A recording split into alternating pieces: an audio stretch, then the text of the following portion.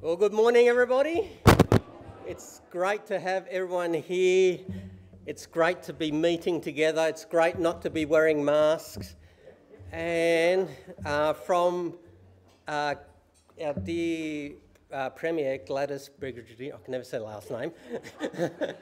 But yeah, we're hopefully, the announcement got made last week, things will be changing at church in terms of how many people we can have and how many, but the details are still up in the air. We're not going to be able to do anything until at least tomorrow, because that's when the public health order changes. But another step that we have is that we've got to wait for our Archbishop and to tell us what we can and can't do. So we wait upon that. But today is as it always has been. Not just for the last bit, not always has been. But things are changing. But again, can I just ask you, just be patient. Things, in terms of what changes and things will happen, we need to do that nice and slowly. It is coming up to Christmas, and then New Year, and then we start a new year not long from here. So please, again, continue to be flexible, and as you have been, and it's been wonderful. And it's also good that we're doing this together. But it's great being here today. We're on our next Advent Carol series, and we've got a new carol that I'll tell you, I haven't heard before until I got asked to preach on it. but it's actually a good carol. But let me pray, and then we're going to sing the carol. We can't sing yet. You're going to hum to yourself. We're going to be singing, we're going to be praying, hearing God's word, seeing what God's mission is like, and lots of good things. So let me pray. Dear Heavenly Father, thank you so much that you have gathered us. Thank you that we can all be here, and we thank you for those people at home who are joining us either live now on Zoom or later on YouTube. But Lord, we thank you that you are a God that do provide and that we owe you everything. Help us today as your people worship you in our words and in our hearts. Amen. Okay, the hymn, the carol that we're going to be looking at today is Come Thou Long Expected Jesus. Thank you, Ray. Two verses, I think. Two verses.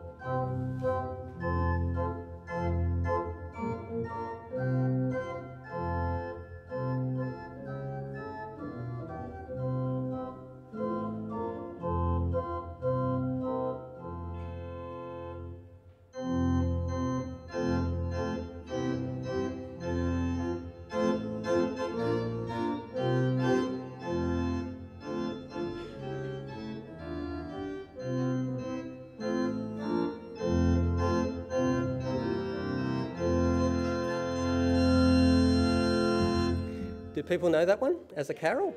Okay. Well known. I'm too young. Friends, we've got lots of great things to be thankful for. And I think as people of God, let's together say this prayer of thanksgiving together. Together. Almighty God and merciful Father, we give you humble and heartfelt thanks for all your goodness and loving kindness to us and to all people. We bless you for our creation and preservation and all the blessings of this life, but above all for your immeasurable love in the redemption of the world by our Lord Jesus Christ, for the means of grace and for the hope of glory. And we pray and give such a sense of all your mercies that our hearts may be truly thankful and that we may praise you not only with our lips but in our lives, serving you in holiness and righteousness all our days. Through Jesus Christ our Lord, to whom with you and the Holy Spirit be honour and glory now and forever. Amen. Friends, before we click onto the next slide, a few things have happened. First of all, Tim is not here, as you can see. Tim, Anna and Toby got married last night. The little report I got, apparently everybody's happy. So no one's told me otherwise. But yeah, that happened yesterday. So Tim and Kathy are going to be away this week. They're gone down the coast. But they're going to Gerringong, so it's only an hour and a half away. On the other hand, I'm going away as well, but I'm going to be 10 hours away. So who are you going to call?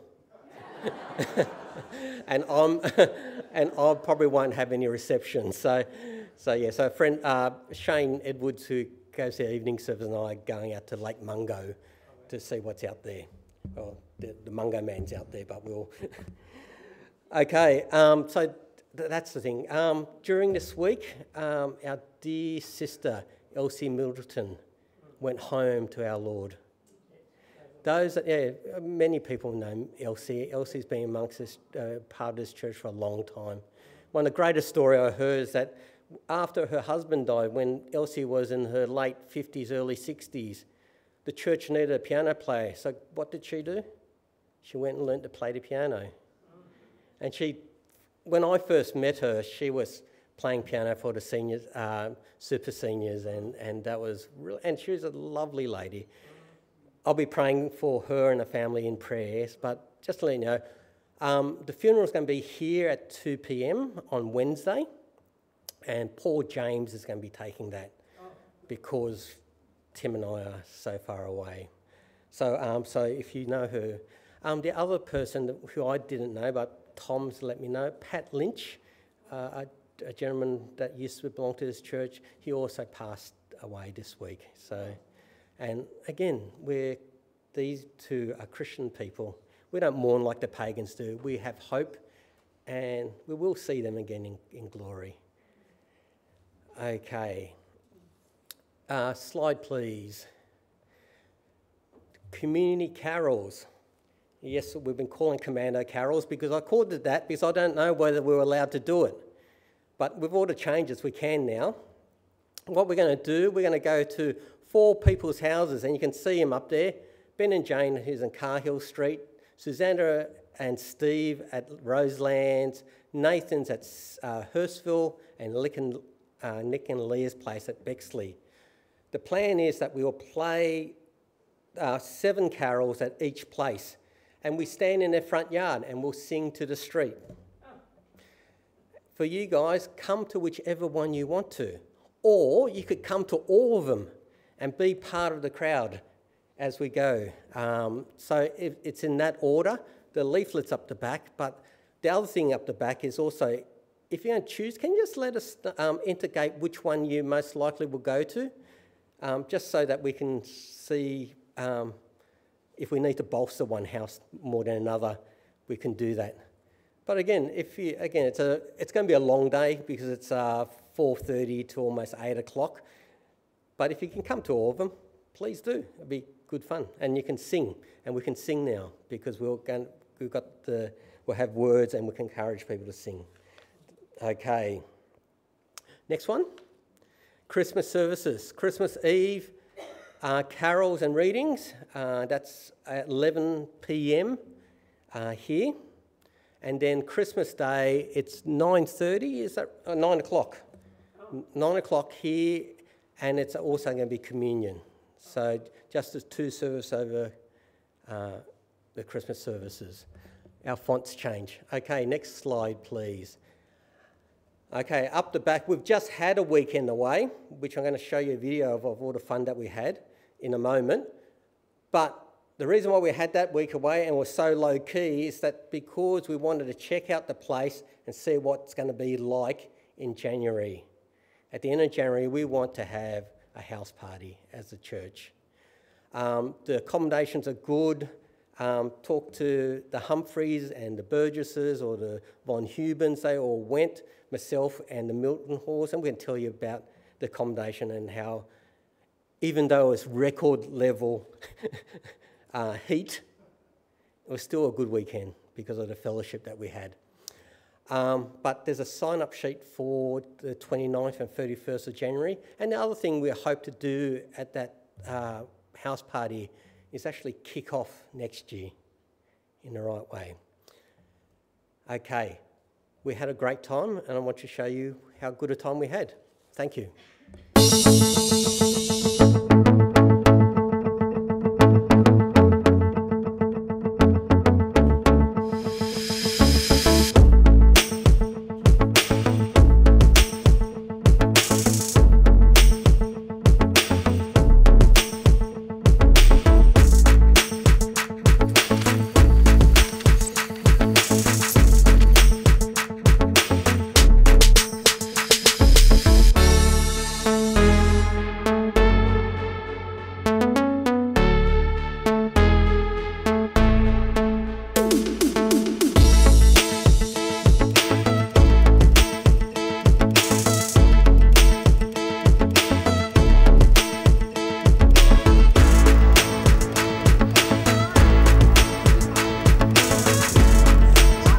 Better than your dad.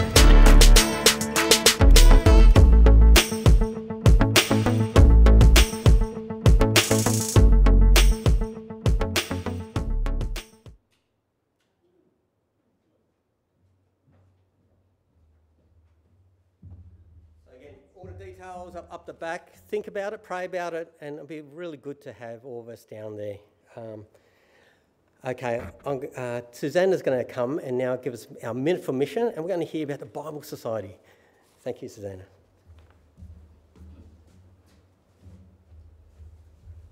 Okay, I think most or many of us will actually know a little bit about the Bible Society of Australia, so I'm going to be very brief.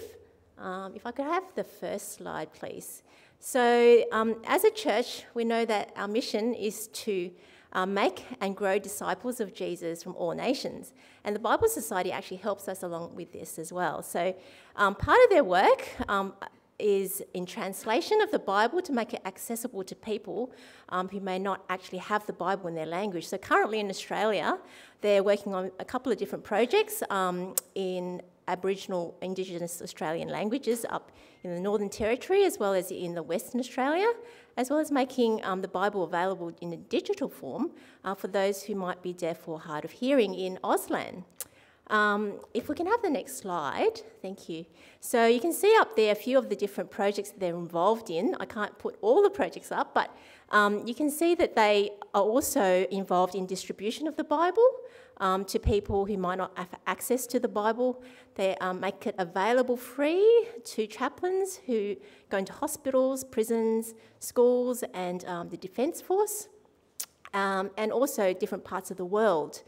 And also the third part of their work is to engage people in the Bible, in reading the Bible in their own language. So in many countries, there are people who are illiterate. We're very, very fortunate in Australia that many people read, but a lot of countries, people don't read or aren't able to read because they don't have access to the education. So what they do is they take the Bible and they teach people to read in their language Bible stories.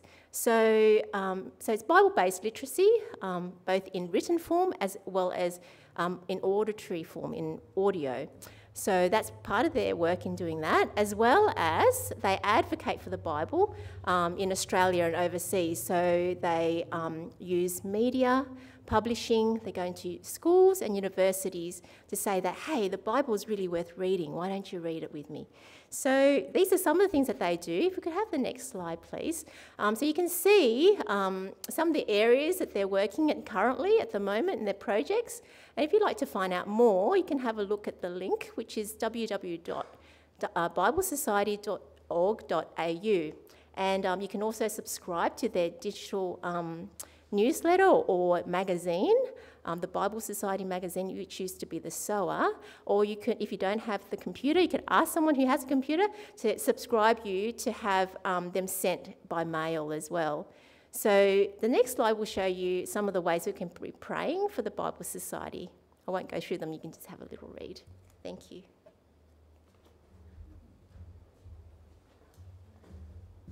Let me pray for the Bible Society now. Dear Heavenly Father, we thank you so much for the Bible Society. Thank you that for so many years they've worked hard and tirelessly to get your word into people's hands, get your word into other languages so that your word is available to all. And we thank you for that, for we know that it is your word that saves. So, Lord, we continue to pray that just the Bible Society continue to function, but also, Lord, pray for those that lead it, that you continue, that they continue their mission in keeping faithful to you and to your word. Amen. Okay, we come to a time when we're going to hear God's word read, and Irene's going to read for us. And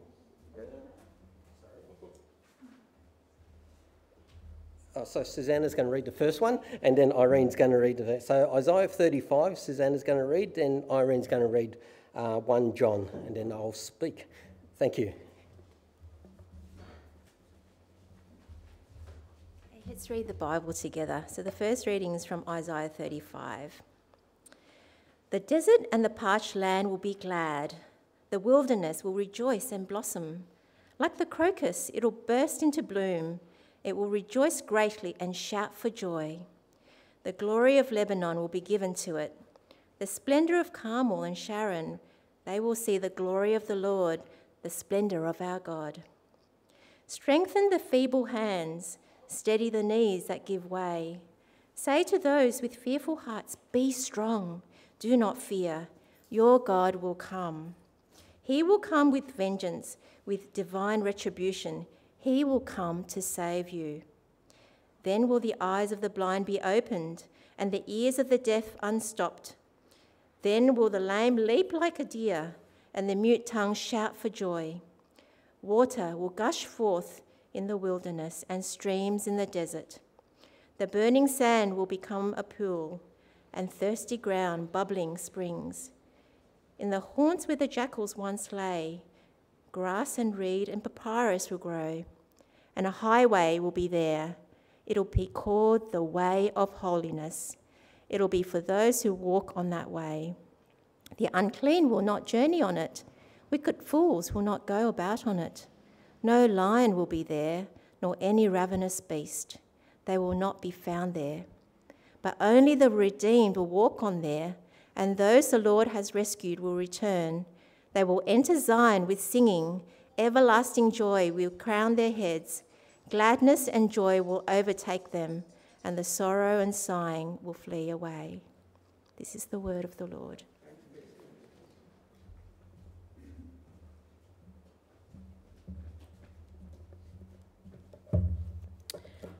The New Testament reading will be from John chapter 1, verses 1 to 14. So commencing at verse 1. In the beginning was the Word, and the Word was with God, and the Word was God. He was with God in the beginning. Through him all things were made. Without him nothing was made that has been made. In him was life, and that life was the light of all mankind. The light shines in the darkness, and the darkness has not overcome it. There was a man sent from God whose name was John. He came as a witness to testify concerning that light, so that through him all might believe. He himself was not the light. He came only as a witness to the light. The true light that gives light to everyone was coming into the world. He was in the world, and though the world was made through him, the world did not recognize him. He came to that which was his own, but his own did not receive him. Yet to all who did receive him, to those who believed in his name, he gave the right to become children of God. Children born not of natural descent, nor of human decision, or a husband's will, but born of God. The Word became flesh and made his dwelling among us. We have seen his glory, the glory of the one and only Son, who came from the Father, full of grace and truth. This is the word of the Lord.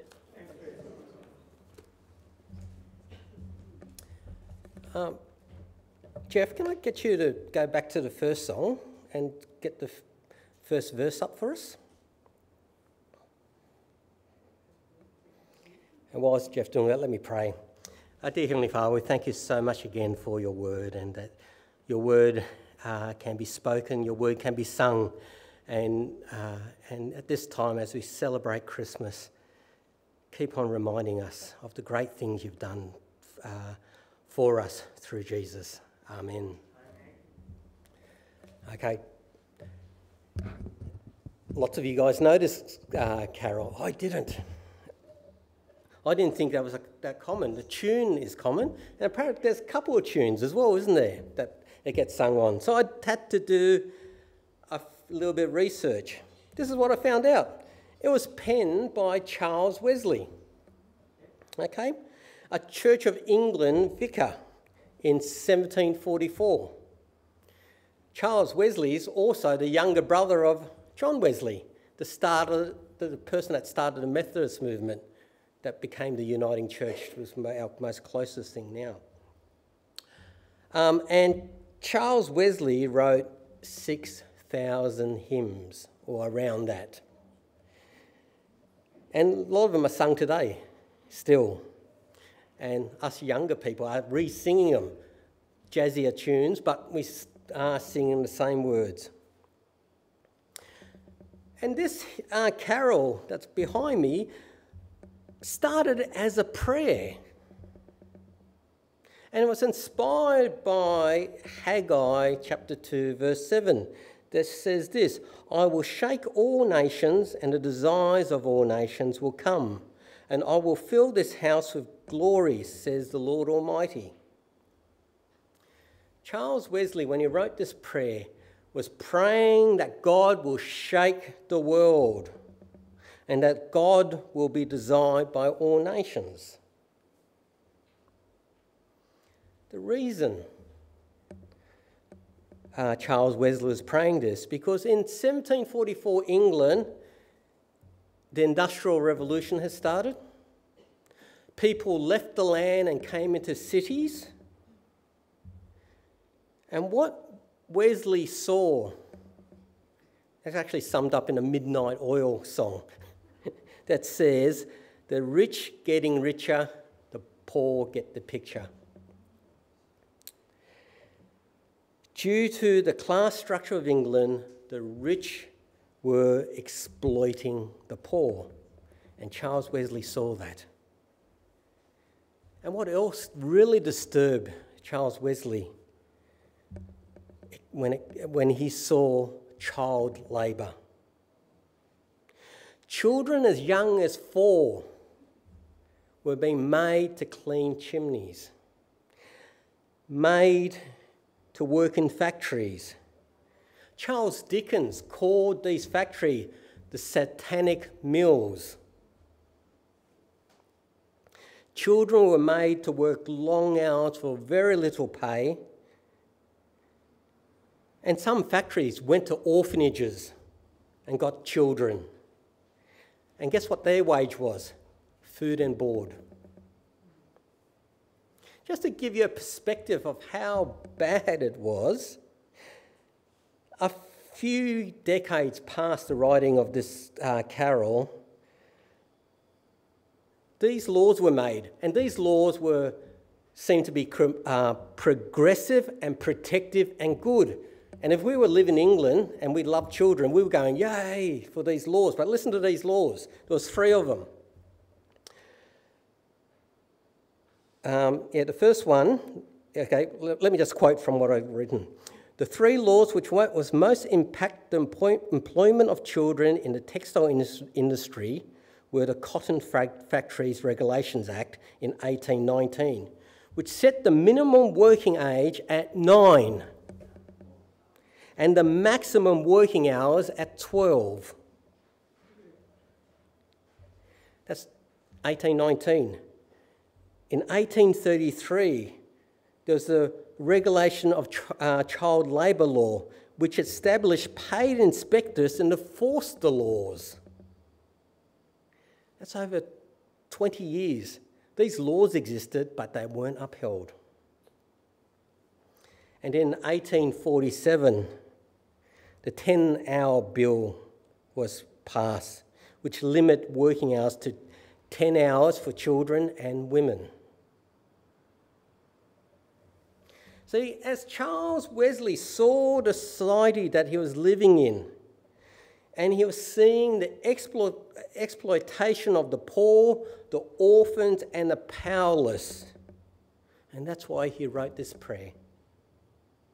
And the prayer starts with, "Come, thou long-expected Jesus."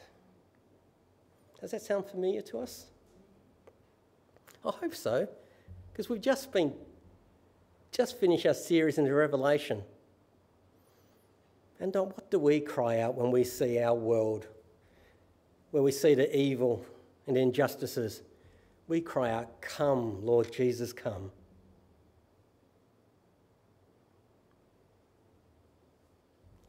With the same sentiment, Charles Wesley wrote this prayer, which turned into a hymn, which then became a carol. I think what I enjoyed most about this carol, especially as I looked at it and looked more about it, because it does celebrate Jesus coming into the world at the first Christmas, but it also makes us wait and long for the day that Jesus comes again. Come, thou long-expected Jesus, born to set thy people free. From our fears and sins release us, let find our rest in thee. Israel's strength and consolation, hope of all the earth thou art, dear desire of every nation, joy of every longing heart.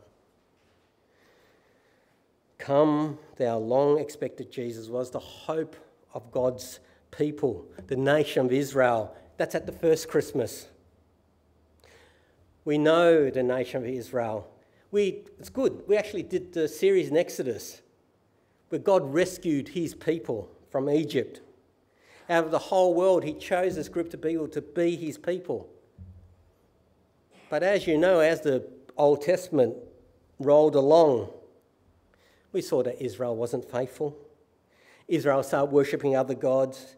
Judgment came. God's people were exiled. The temple got destroyed. The second temple got built, but it's not quite the same. And if you were a faithful Israelite just before Jesus was born, and you saw what was happening to your nation, you saw the injustice, you saw that your nation was ruled by the Romans, a foreign power, your religious leaders are corrupt, and worst of all, even though they mentioned God, God was not at the centre of their lives. If you were a faithful Israelite, you would despair and you would be crying out to God, "Dear God, you promised to send Messiah. Please send him." And Jesus came. God did send the Messiah. Jesus came, born to set thy people free. From our fears and sins release us. Let us find our rest in thee, Israel's strength and consolation, hope of all the earth thou art. Jesus is the only hope for the Israelites at the first Christmas. Jesus is the only hope for Charles Wesley in 1744 England. Jesus is the only hope for us. Here we are, December 2020, post-Christian Australia. And as I listened to this carol a few times, the couple of lines that always got stuck in my throat or that I just disturbed me a little bit was the next two lines. It just clashes with what I know. The end of this said, "Dear desires of every nation, joy of every longing heart."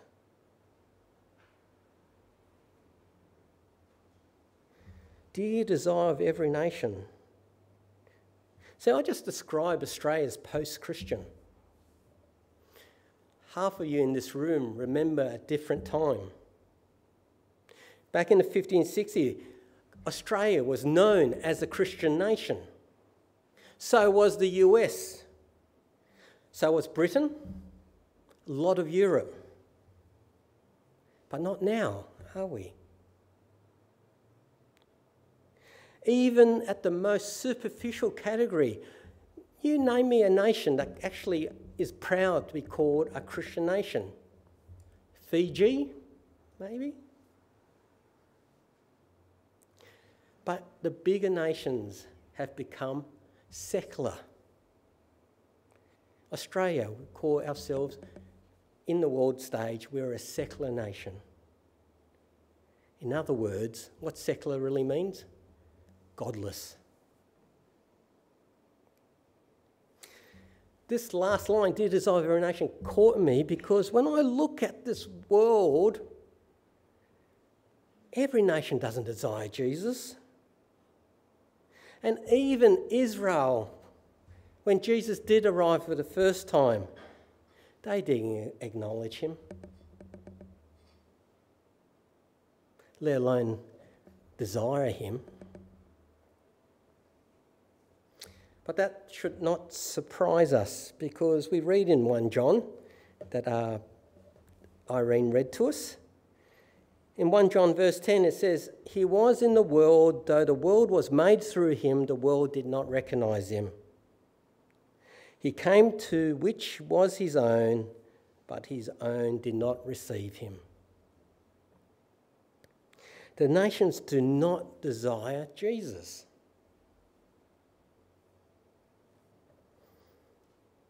Then I realised my mistake. The reason why I got stuck on this verse is because it was a mistake. Because Charles Wesley isn't stating a truth of what he can see now.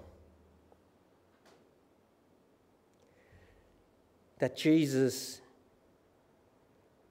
is the desire of every nation. No, when we read Haggai and the context of Haggai, it's actually a hope. It's a prayer of what will come to every nation. And will come. When every nation, every tribe, every people will stand in front of the throne of Jesus and desire him.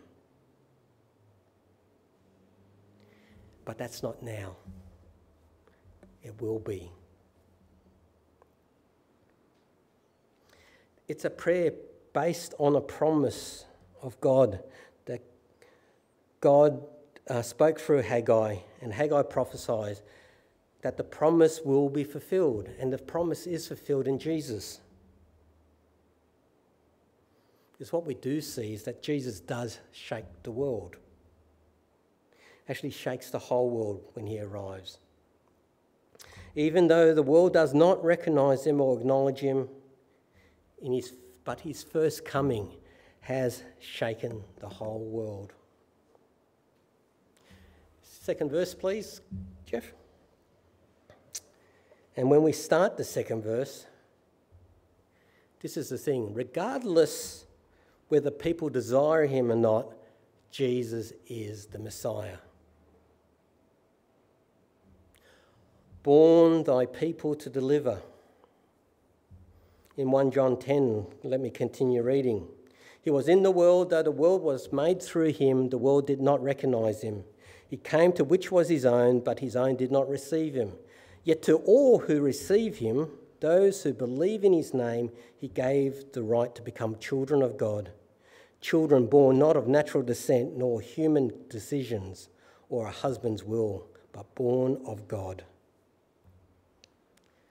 Jesus came and gives deliverance to his people.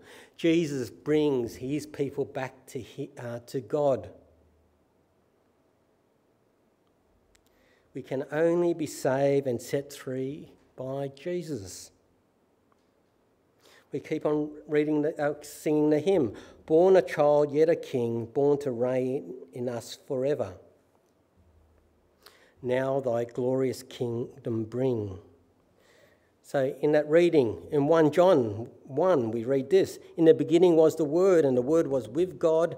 The Word was God. He was with God in the beginning. In verse 3, through him all things were made. Without him nothing was made that has been made. In him was life, and that life was the light of men. And in verse 14, the Word became flesh and made his dwelling amongst us. We have seen his glory and the glory of the one and only who come from the Father, full of grace and truth. Jesus arrived as a baby. And he is God. He is the Creator. He is the source of life. And everyone who lives, who has life, owe Jesus thanks and praise and worship. For it is Jesus who created us and sustained us. Jesus who was with God, Jesus who is God, became flesh. And he came to dwell with us, to give us light, to show us God. And he's bringing his kingdom in. How?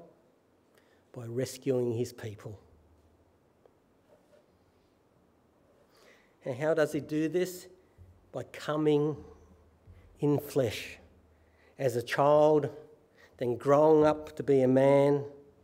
He lives a life like our lives. He's tempted like we're tempted, but he did not sin.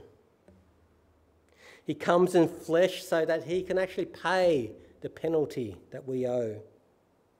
He comes in flesh so justice can be done. How can God forgive us if there's a penalty still owing?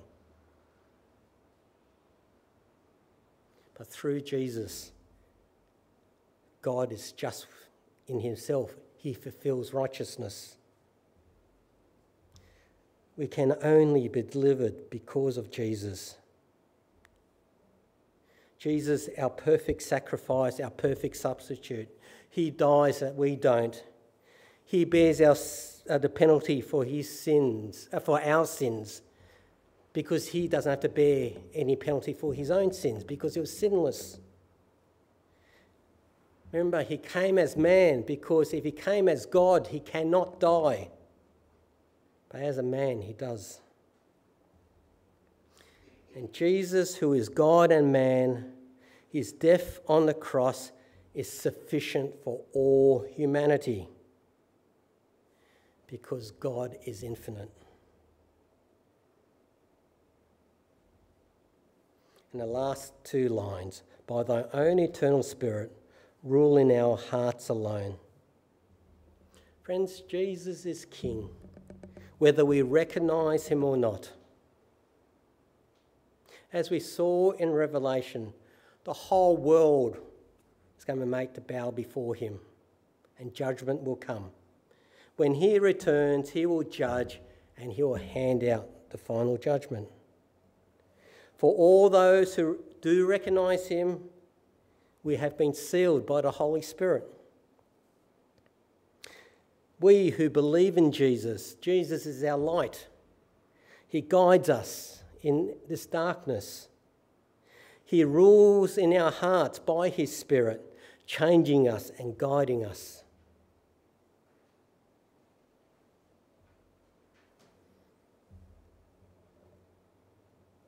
By thine all-sufficient merit, raise us to thy glorious throne.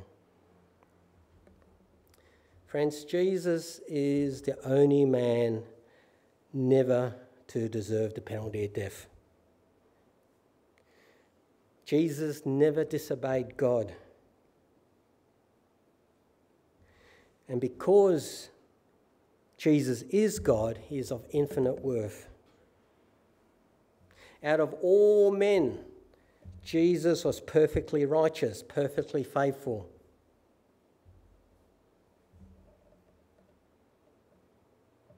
Making him the only person that does not have to face God's anger, because God's not angry with him.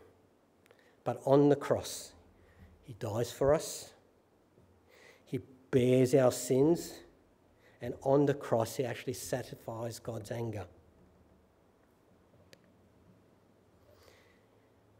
It is only what Jesus earned, his merit. It is who he is and is what he has done for us that can deliver us to God. Let me read from Ephesians 1. Like the rest, we were by nature objects of wrath, but because of his great love for us, God, who is rich in mercy, made us alive in Christ Jesus, even when we were dead in transgressions. It is by grace you have been saved. And God raised us up with Christ and seated us with him in the heavenly realms, in Christ Jesus, in order that in that coming age he might show the incomparable riches of his grace expressed in his kindness to us in Christ Jesus. For it is by grace you have been saved through faith. It's not from yourself, it is a gift from God, not by works, so that no one can boast. For we are God's workmanship, created in Christ Jesus to do good works, which is God prepared for us in advance. Friends, this carol, when we sing it, it sings on how good God is, in how good Jesus is. And we celebrate his first coming, but we also long and wait for his return. Let me pray. Dear Heavenly Father, we thank you so much for what you've done for us in Jesus. Help us to find rest in him. Help us to find peace and joy in Jesus. Even though this world and the people around us are against you, please be with your people. And Lord, when it becomes unbearable, let us continue to hope that Jesus will come again and everything will be set right. Amen.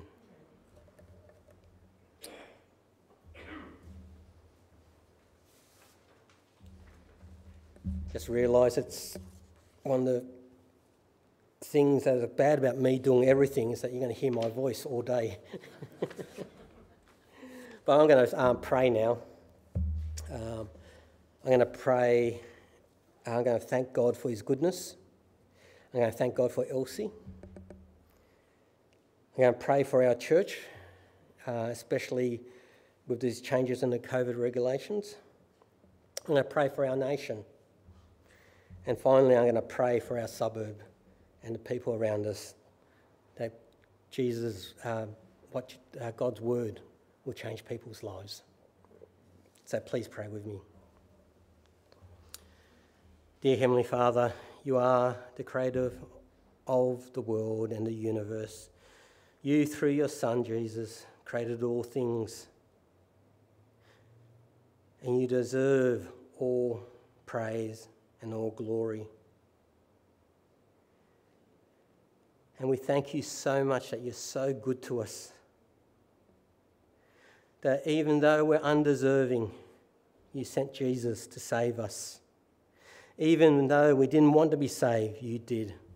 Why? Because you love us and you are creating a people for yourself. So we thank you so much for your grace. Thank you so much for your mercy. And thank you that Jesus came. Dear Heavenly Father, we thank you for Elsie. We thank you for her life serving you. We thank you that to her last days she longed to be with you, and she was confident and assured because of Jesus that she will be with you. Lord, we who are left behind, I just pray that we learn from Elsie's endurance and her hard work here on earth, reading your word, singing your praises, fellowshipping with these people. Lord, we thank you for her. Lord, we pray for the family of Elsie's family, her children and the grandchildren. Lord, you know that some of them don't believe in you. I just pray that as they come to your funeral, to Elsie's funeral, that as they hear the promises that you made to Elsie and which she believed is made again, may they hear with new ears, see with new eyes, and believe with a new heart that only you can give. Dear Heavenly Father, we thank you that there are changing of the law, especially with the COVID restrictions that have been put upon us. Lord, just pray for us as a church that as we adopt them, we pray for Glenn Davis, our Archbishop, give him wisdom and those that are around him to make the right choices for the good of your people, for the good of your gospel, and for the good of the communities around us. Lord, I pray that this is the start when we can again gather people, when we can sing praises to your name, and that we can call people to meet. So Lord, just ask that you be with us, be with Tim as well as he thinks hard about this as well. Give them wisdom to do the right thing. And dear Heavenly Father, I pray for our nation. Lord, I pray for Scott Morrison. Lord, I just pray that you be with him as he deals with many, many things, not only on our shores but overseas. Lord, again, give him wisdom, surround him with people who are good counsel. And Lord, again, I pray that our government will be there for the good of your people, for the good of the people of Australia, and that they do not think of themselves. And Lord, we also think of Gladys Presbyterian here in New South Wales. Lord, again, I pray for her and her government as she's making choices that affects us. Help her to lead well, help her to do her job well, and not only her, but her whole government. And for both oppositions and for all people within politics, Lord, I pray that we are a country that can speak truths to one another, that we can be a country where we can disagree and yet not have to kill each other and draw blood. I pray that we are enlightened enough where we know that we cannot all agree on everything, but what we can agree on is that we can compromise for one another. But Lord, I just give you our government here in Australia, and I pray that you look after us. And finally, Heavenly Father, I pray for all the people in the surrounding areas of our church and our homes that don't know you, for all the people that we come in contact with, or those people that if left to their state they're in, when you come again, you're going to cast them to that fiery lake. But Lord, give us opportunities to speak the good news of your coming of your Son to them. Help us to speak your grace to them. Help us to speak and warn them of the dangers of your anger. But most importantly, Lord, teach us how to love them. Help us to love people so that our heart aches for them. Amen. Friends, we're going to finish with next week's carol. There's also a great carol to end today with. Thank you, Jeff.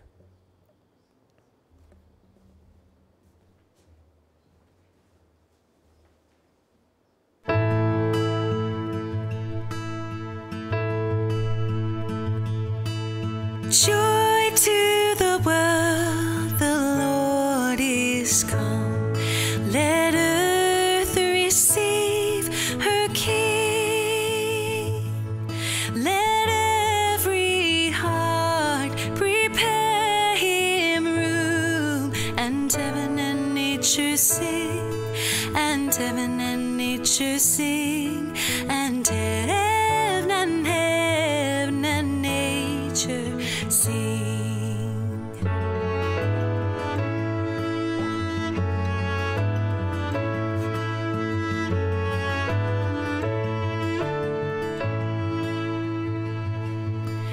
Joy to the earth, the Saviour reigns. Let men their songs employ, while fields and floods, rocks, hills and plains repeat the sounding joy, repeat the sounding joy, repeat the sounding joy.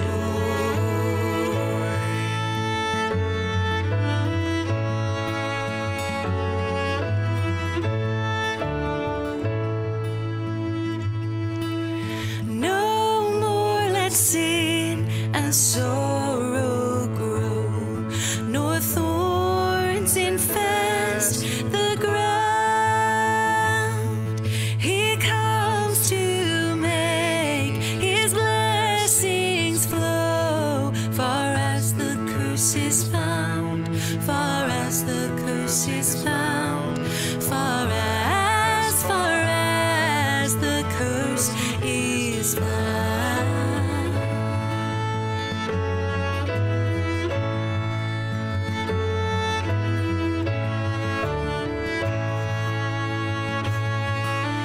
He rules the world with truth and grace, and makes the nations prove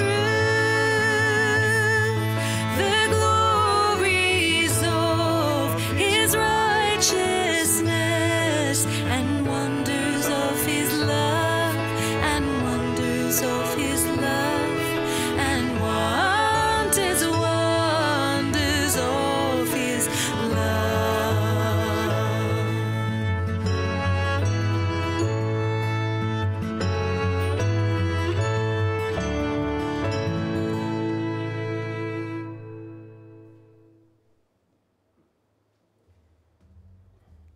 Yeah, friends,